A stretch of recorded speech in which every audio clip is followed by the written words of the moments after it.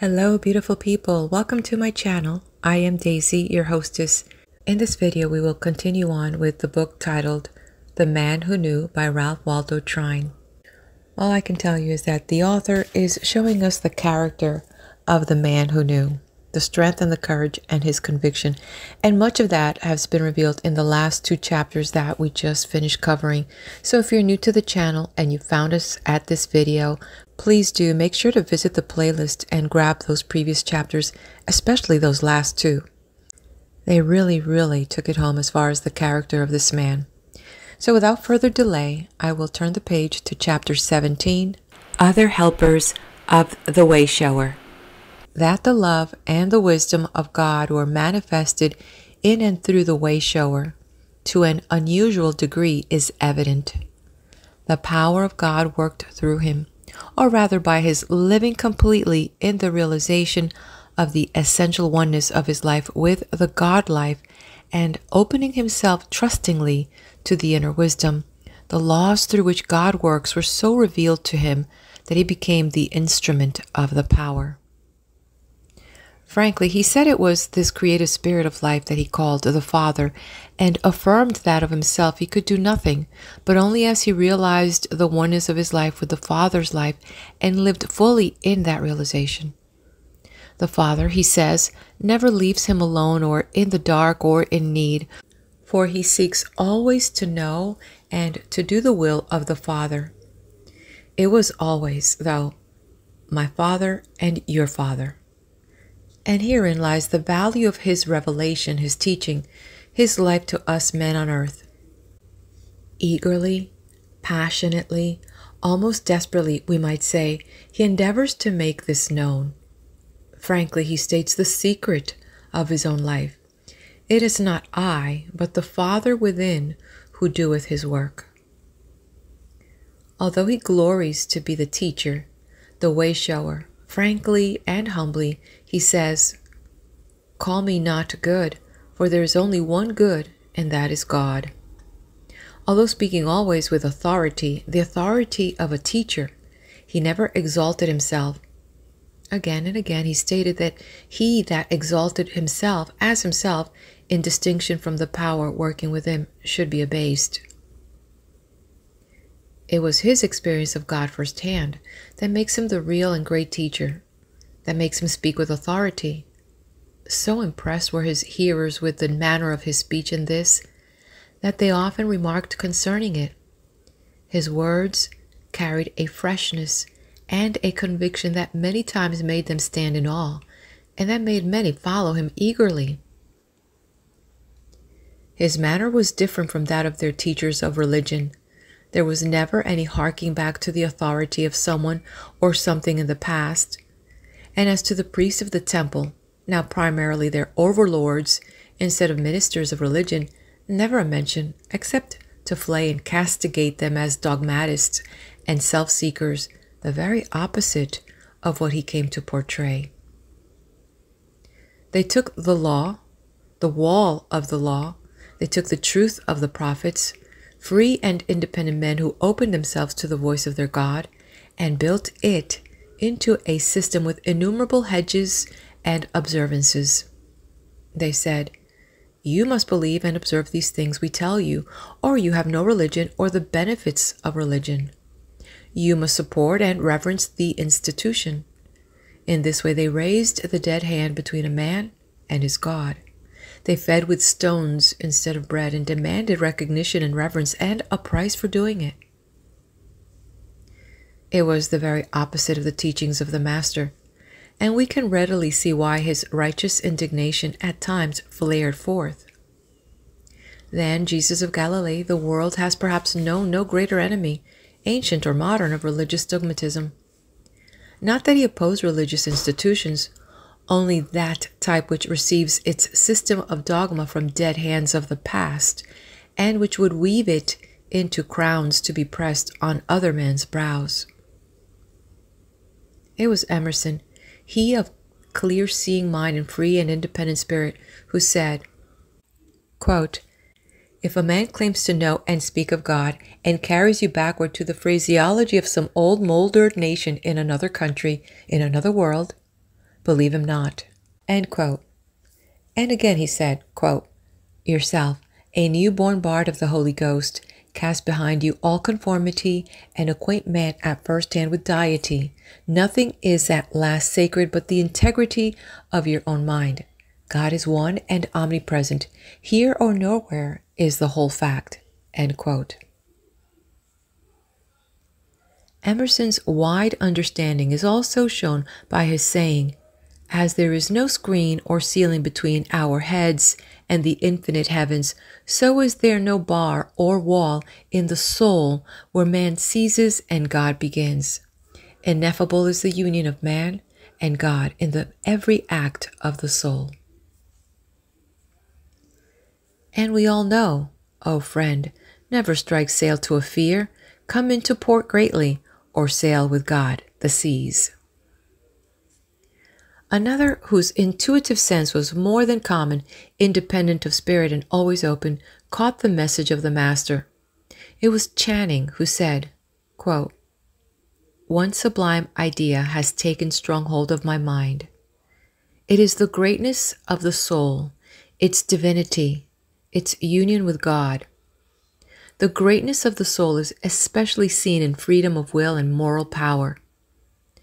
I cannot but pity the man who recognizes nothing godlike in his own nature. The soul viewed in this light should fill us with awe. It is an immortal germ which contains now within itself what endless ages are to unfold. It is truly an image of the infinity of God." End quote. He was a magnificent character, a magnificent influence in American and in English-speaking life. As we have just seen, he believed supremely in God. He knew God. He believed in the divinity of Jesus, that the Christ became enthroned and dwelt in him. But in his day, he was called a Unitarian. He did not believe in the virgin birth. He did not believe that Jesus did not have a father, but he knew history, ancient history, when it was linked with mythology. And he knew that a similar belief was quite common, and that about the nebulous time dogma became to take form, there were scores of men, well-known men, who had to be accounted for in some unusual way, who had no father. Their mothers conceived and bore them through contact with, or impulse from, some mythological character, or angel, or spirit, or God. Various theories were held as to the method of contact.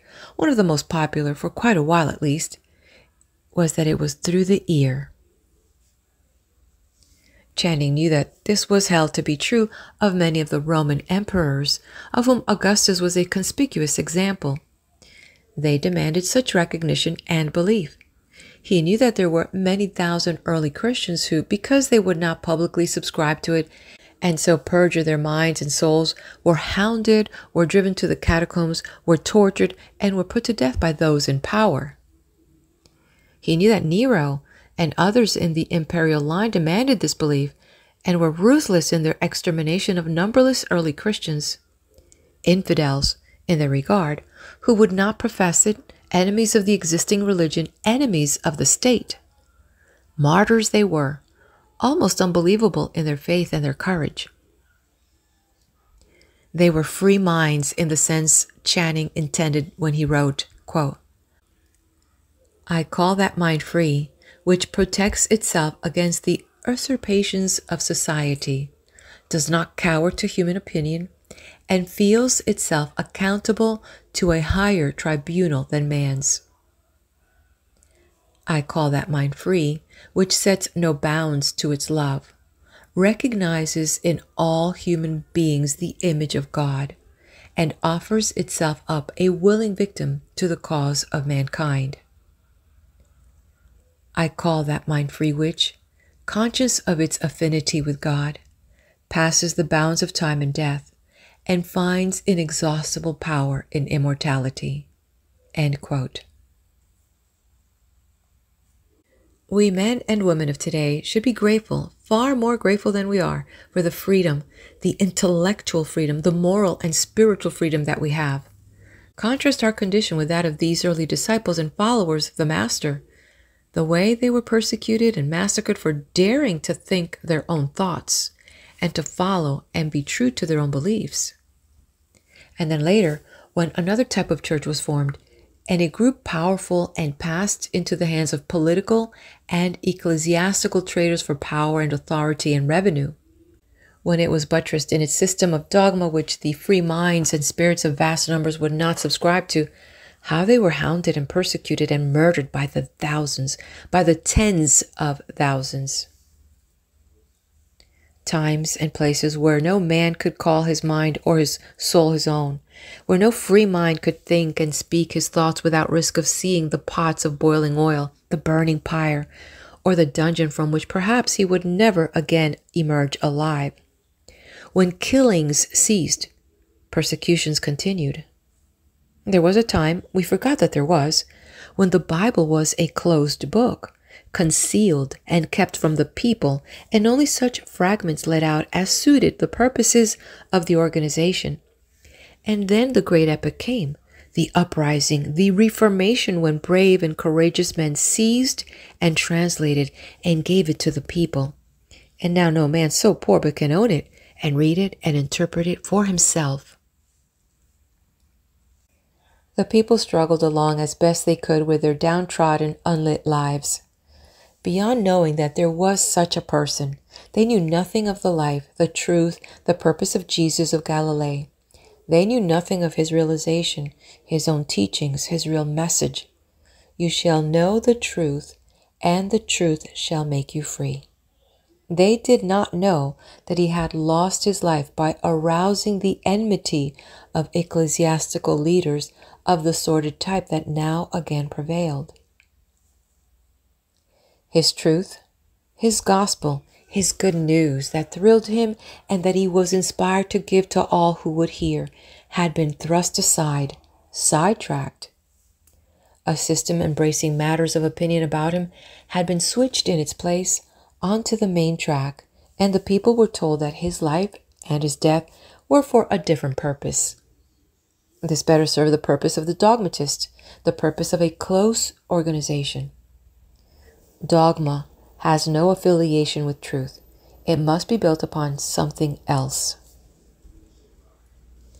The result was that the vital, life-giving, life-saving religion of the Master became changed into a fear-ridden, parasitic religion about him. The forward-looking, divinely inspired, and divinely inspiring truth of the prophet of Galilee fell into the hands of the uninspired priest, who endeavored to relate it to a system and built a system upon it. So it started looking backward. With the eclipse of his truth came the greatest loss that the life of the world has ever known. Will his truth, his gospel, his good news, it is all so simple. He said, if you will take it as I give it to you, come again? Will it come with a power to dominate the lives of enough individuals that through them it may yet redeem a stricken world? Has the way-shower been biding his time? Is his projected second coming, the spirit of his truth, in even greater power near in the life of a troubled world? If in Christendom the great body of believers or semi-believers in things about him can, by the transforming of their minds and spirits, be transformed into divinely inspired, virile disciples of the Master through an understanding and a following of his teachings, so simple as he gave them, yet so certain in the results, then it can be.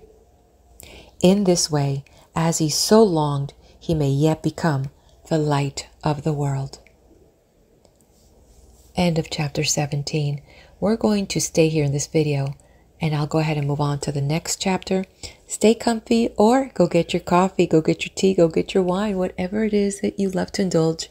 Hit that like button and head back over here as I now am going to flip the page to chapter 18. Look up and drop that load.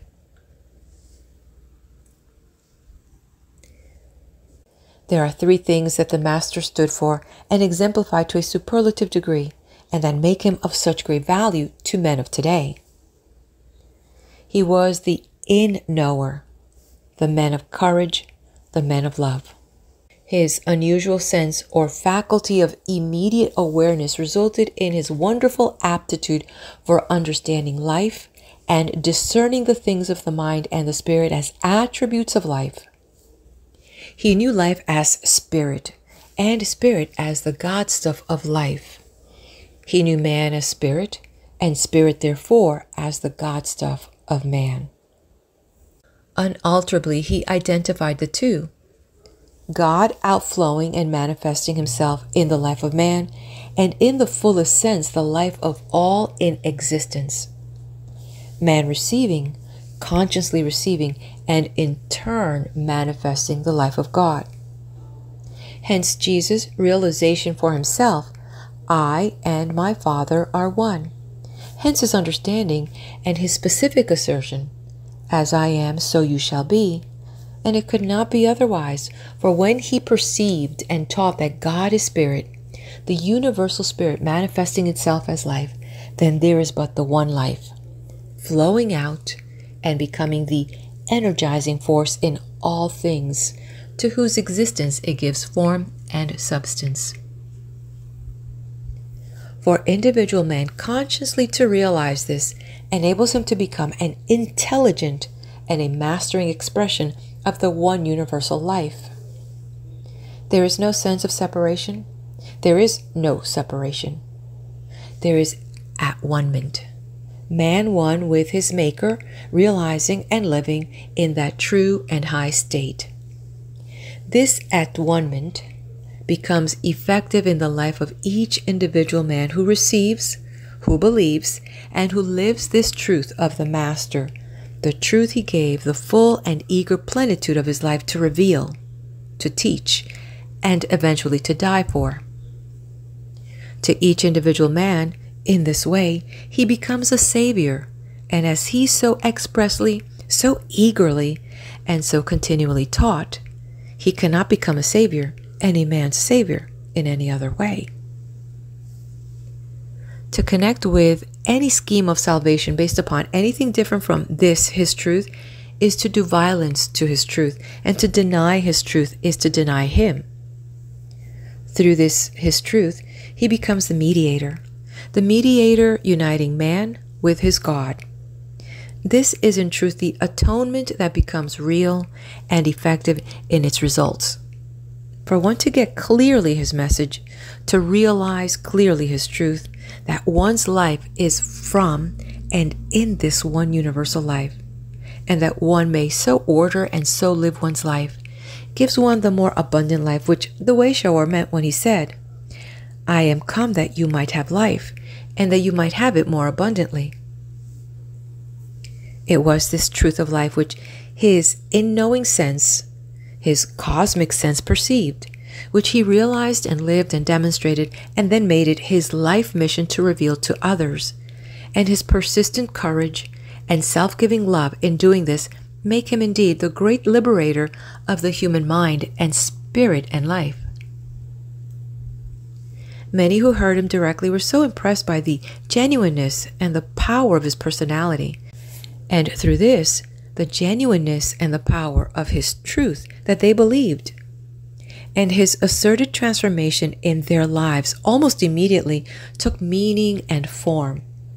One who was his ardent follower and advocate said, As many as believed on him, to them gave he the power to become sons of God. Truth is reasonable, truth is universal, law is universal, hence immutable. We men of today are potential possessors of a far more abundant life than in our hurry, carrying our little loads that become big loads, we realize. In our ignorance, our rush, our fear, and our worry, we inhibit that power working in and through us, would do the thing far better than the little self can ever do it, and enable us to live a life far more carefree.